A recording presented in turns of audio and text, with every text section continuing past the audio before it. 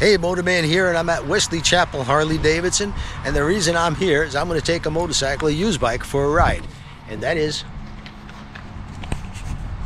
this 2022 Fat Boy, beautiful blue color.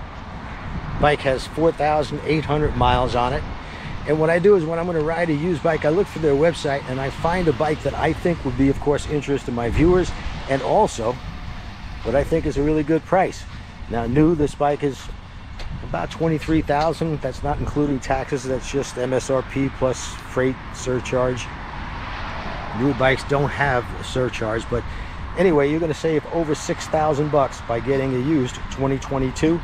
And I think it was when they first came out with this style of the Fat Boy, I believe it was 2018, they had sort of a brushed aluminum look to the motor, but everything now is back to chrome, which I think it looks much better on the Fat Boy with the chrome.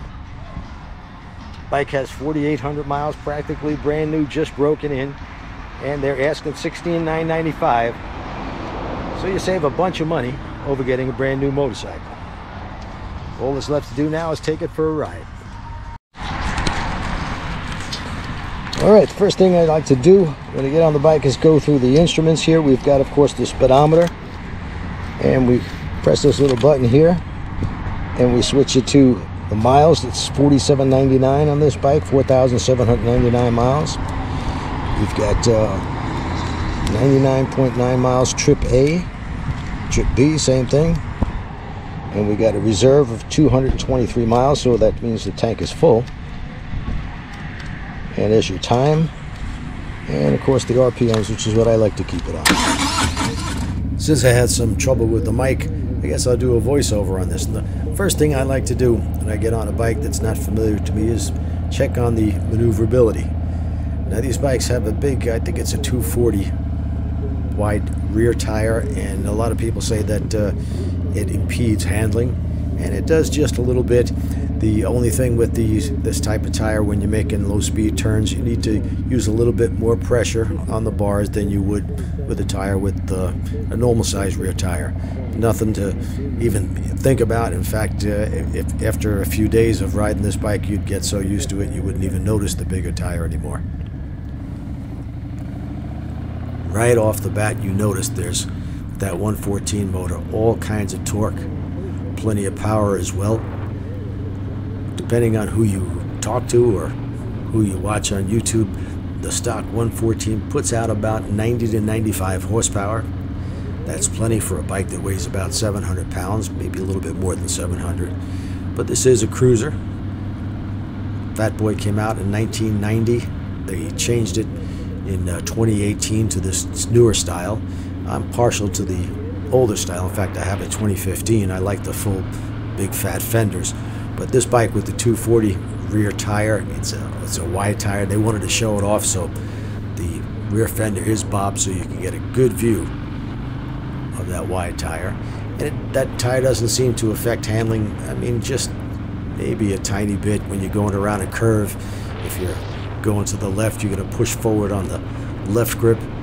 The bike will lean left and go left, as I've said a million times, and it might take just a bit more pressure with that big wide tire than you would find, say, on a touring bike or any of the soft tails with the smaller rear tire.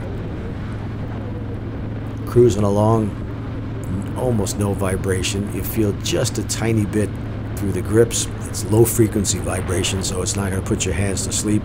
And I only mention it because as compared to the touring bikes, which I usually ride, is a little bit slightly more vibration. Don't feel any vibration in the seat or the floorboards. And yes, this bike is equipped with floorboards. It comes standard with the toe shifter. If you wanted a heel shifter as well, which I like those. I'm so used to it. I'm always looking for that heel shifter. It is available from Harley-Davidson and not very expensive. Just a matter of a 5-minute installation. But these bikes are made for cruising around town, opening up that throttle, feeling that torque way down low. And as I said, handles pretty well for a heavyweight motorcycle, for a cruiser. It's no sport bike, but it wasn't meant to be. This is a bike you want to be seen on, and this color, this blue color, is just beautiful. It really stands out on this motorcycle. So if you're in the market and you're looking for a Fat Boy and you want to save a bunch of money, well, you can do it here. As I said, new somewhere around $23,000, at least over 20 grand you're going to pay for a 23 or 24 model. The 24 model no longer has the surcharge, but it's still going to cost you about $23,000. They're asking $16,995 for this bike, so obviously you can save a whole bunch of money by getting a bike that's only 4,800 miles on it, is barely broken in, yet you could save about 6,000 bucks. Nobody will know whether it's a 23 or 24 or whatever. As I said, this bike is a 2022, but it is a fine motorcycle. I enjoyed riding it very much, and it's worth a look at Wesley Chapel Harley-Davidson. And don't forget, we've still got the special going where you can get the Ride Like a Pro Experience video and Surviving the Mean Streets video, 2 of them on a USB drive. USB drive means you always have a hard copy.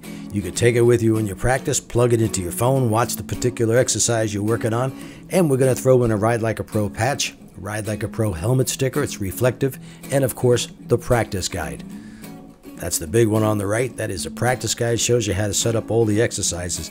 And please subscribe. Click that little notification bell so every time I come out with a video, you get to see it right away. Thanks for watching.